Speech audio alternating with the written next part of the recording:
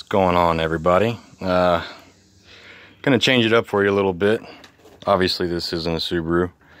This is my fiance's 2011 Honda Civic, and she's had this car quite a while, and ever since I can remember, since her and I met, every time that she'd turn her AC on and the compressor clutch lock up, it sounds like there's plastic rattling underneath the car. And there were some clips underneath the car on the little splash guard that were broken off, and we secured that, but the noise never went away. And so I started doing a little digging.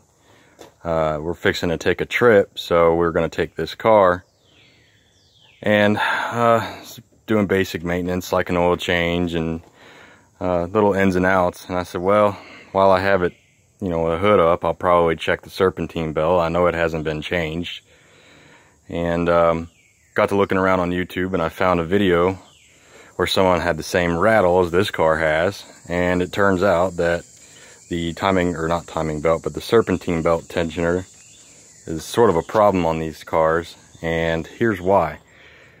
I don't know if you can see it, but just below the alternator pulley here, right down in there, that's part of the hydraulic tensioner. It's got a little plunger inside a cup here and a rubber boot, and this is apparently what's going bad. And so I got my hand down in here after I pulled everything loose. Let's see, I don't even know if that noise is picking up on the video, but that's the noise we're hearing. Because basically, once the AC compressor clutch engages, it puts an additional load on the belt, which puts an additional load on that tensioner. And since that's already worn out, it's just making it rattle.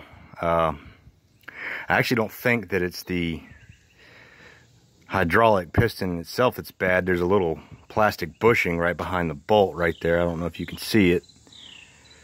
And I think that's actually what's worn out. So, but anyway, there's a bolt right there and then an Allen head bolt down there, what I'm a little bit afraid of. Because from what I've seen on other YouTube videos, if that bolt breaks, you're in a lot of trouble. So hopefully it'll break free without much of a problem. So obviously this is not a how-to video, but this is something that I found that I'd like to share. So hope everybody's enjoying their day, and we'll see you later.